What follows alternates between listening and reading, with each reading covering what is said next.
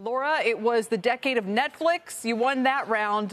Meta now, now it's going to be all about Meta and Facebook. And let me ask you this. I think a lot of investors in this stock right now would say, sure, fine, it's not a growth stock. It's a value stock. We'll take it. But are you saying that the problem is it's still behaving like a growth stock with all of these metaverse investments, and at some point they need to decide what they are and what they're going to be? A little bit. I think near term what we're saying is move to the sidelines because the CEO has told us that he's going to increase spending this year.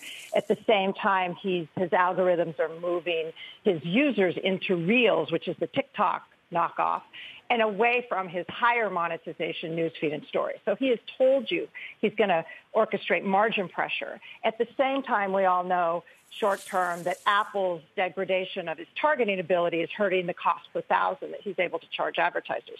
So we know this is going to be really a difficult earnings year for him. So we prefer to move to the sidelines while we look at things like, can he actually get the 94 million kids under 35 that have moved to TikTok? Can he get them back? Because they're his primary content creators. Right. That's an important question. And I wish I could recall which firm it was, but we just spoke a few weeks back with someone who's much more bullish on Meta for precisely the reason that they actually think Facebook and especially Instagram are going to steal the crown back from TikTok, and especially if TikTok comes under further U.S. regulatory pressure. Is that possible? Maybe, but one of the problems we have now is, you remember when they bought Instagram and then turned it into, they replicated Snap with it, and then they bought WhatsApp or they bought Oculus?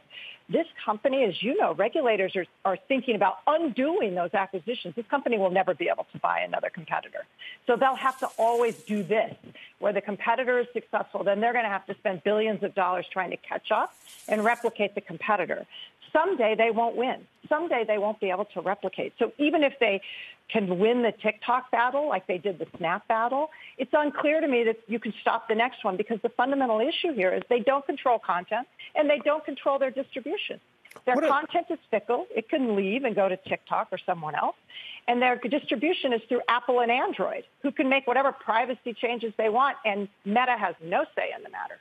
And what happens if their version of the metaverse turns out to be wrong and their hardware turns out to be eclipsed by somebody else's hardware? There are other manufacturers out there. I could name at least one.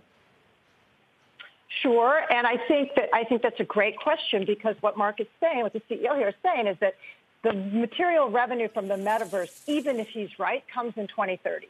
So the best question is, why own this stock in 2022 if the return on the investments he's making today are in 2030? Let's go somewhere else and come back in 5 years and see if his metaverse reality is actually going to turn out to be the right one, and whether he's going to be the hardware that's winning. Laura, with the stock already down 50%, perhaps the better question is, why are there only 2 sells on the street?